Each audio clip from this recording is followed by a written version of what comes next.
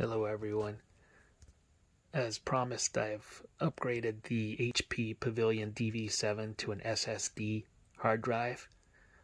I also went ahead and removed the second mechanical hard drive and the DVD ROM. So right now the only drive in there is an SSD drive. And I discovered a USB Wi-Fi adapter, an old USB Wi-Fi adapter from Linksys that actually works with Chrome OS Flex. So now you'll see this HP DV7 from 2012 booting with an SSD, and it's considerably faster than it was prior to the SSD swap. So let's do that now.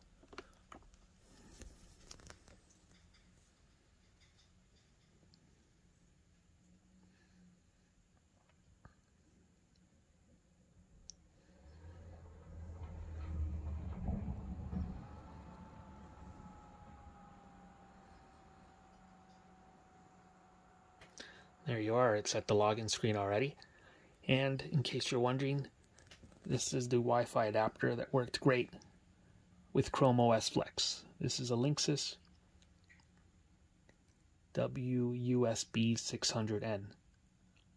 It's an older device, much older, sticks out a lot, but it actually works well. You just plug it in and Chrome OS Flex detects it, and wireless works. So there you have it. SSD is the way to go. Thanks.